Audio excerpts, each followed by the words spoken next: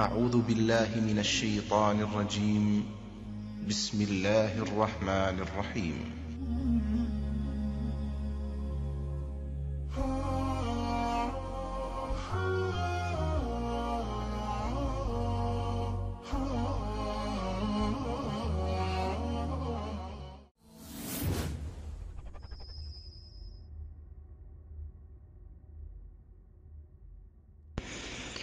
ওয়ালাইকুম সালাম রহমতুল্লাহ বরকাতু। সৌদি আরব থেকে বশির ভাই, আপনি ইনশা আল্লাহ বলা এর গুরুত্ব এবং না বলার পরিণাম আপনি জানতে চেয়েছেন।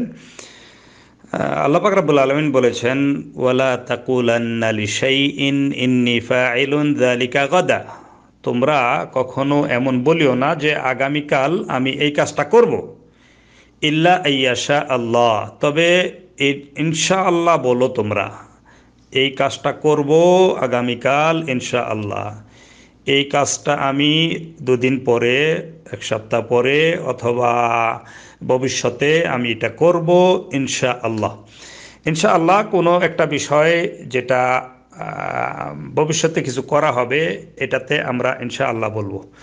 তবে যখন আমরা দোয়া করি তখন ইনশা আল্লাহ বলা যাবে না যে ইনশা আল্লাহ আল্লাহ আমাকে ক্ষমা করে দেবেন, ইনশা আল্লাহ অর্থাৎ আল্লাহ আপনি চাইলে আমাকে ক্ষমা করুন, এইভাবে বলা যাবে না। আপনি চাইলে আমাকে মাফ করুন, এইভাবে বলা যাবে না। ইনশাআল্লাহ আমাকে ক্ষমা করে দেন, ইনশাআল্লাহ আমাকে এই জিনিসটা আপনি দান করুন, এইভাবে ইনশাআল্লাহ বলা যাবে না দোয়ার ক্ষেত্রে। কোনো বিষয় ভবিষ্যতে করব ইচ্ছা রাখি, এখানে আল্লাহর যদি সাহায্য না হয় আমি করতে পারবো না। ইনশাআল্লাহ বলে গেলে সম্ভাবনা আছে যে এই কাজটা হয়তো আল্লাহ আমাকে তৌফিক নাও দিতে পারে। সুলাইমান আলাইহিস সালাম, তিনি একবার এক রাতে তিনি বললেন যে আমি আজকে এই রাতে আমি আমার 100টি স্ত্রীর সাথে আমি মিলিত হব এবং সেই মিলনে বাচ্চা হবে, ওই বাচ্চাগুলি আল্লাহর পথে জিহাদ করবে। উনি খুব সুন্দর একটা নিয়ত করেছিলেন, কিন্তু ইনশা আল্লাহ বলতে বলে গেছিলেন, ইনশা আল্লাহ বলেন নাই। দেখা গেল ওই মিলনে কোনো বাচ্চা তো হলো না, একটা হলো, তাও আবার বিকলাঙ্গ। তো এখানে রাসূলুল্লাহ সাল্লাল্লাহু আলাইহি ওয়াসাল্লাম বলেছেন যে যদি তিনি ইনশা আল্লাহ বলতেন তাহলে ওনার এই আশাটা আল্লাহ পূরণ করতেন। তো এর থেকেও আমরা যে শিক্ষাটা পাই এটা হলো যে আল্লাহ যে আদেশ করেছেন যে তোমরা এমন কোনো কথা বলিও না যে আমি করব ভবিষ্যতে, যে আমি এই কাজটা করব, এমন কিছু তোমরা বলিও না। ইল্লা আইয়াশা আল্লাহ, তবে ইনশা আল্লাহ বলো তোমরা যদি আল্লাহ চাহে, আল্লাহ যদি আমাকে সামর্থ্য দান করে এই কাজটা আমি করব। অবশ্যই আল্লাহর তৌফিক না হলে কোনো কাজ আমাদের দ্বারা সম্পাদন করা সম্ভব নয়। লা হাওলা ওয়ালা কুওয়াতা ইল্লা বিল্লাহ।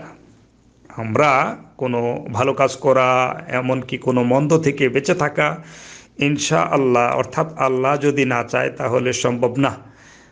ওমা তৌফিকি ইল্লা বিল্লাহ, আমার কোনো কাজ করার তৌফিক নাই আল্লাহর সাহায্য ছাড়া। আলাইহি তাওয়াক্কালতু ওয়া ইলাইহি উনিব, আমি তার উপরেই ভরসা করি এবং তার দিকে আমি প্রত্যাবর্তিত হই।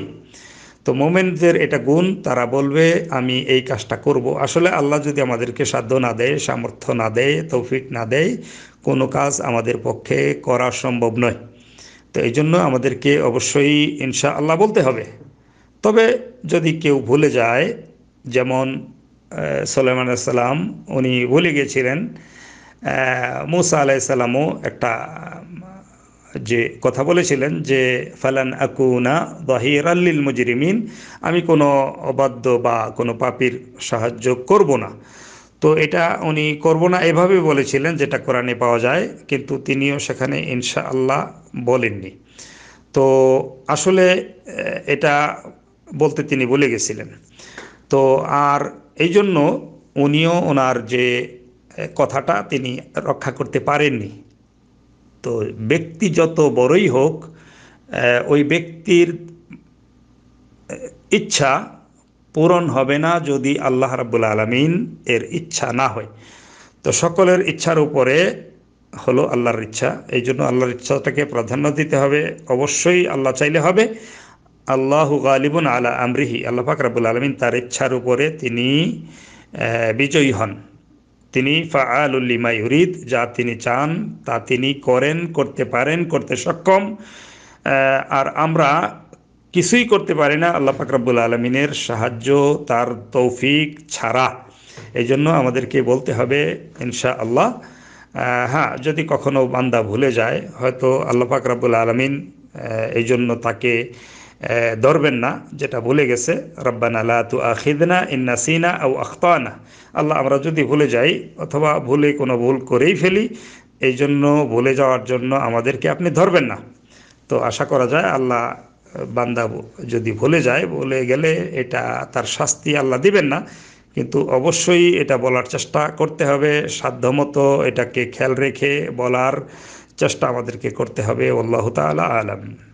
شهد الله أنه لا إله إلا هو والملائكة وأولو العلم قائما بالقسط لا إله إلا هو العزيز الحكيم إن الدين عند الله الإسلام وما اختلف الذين أوتوا الكتاب إلا من بعد ما جاءهم